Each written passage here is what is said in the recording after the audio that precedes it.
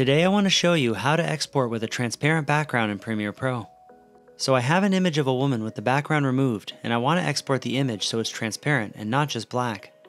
Go over to File, then Export, and click on Media, or hit Ctrl-M on your keyboard to bring up the Export menu. Once inside the Export menu, click the drop-down beside Format and select QuickTime. Now click the drop-down for Preset and select GoPro Cineform at maximum bit depth. Then go down and click Export.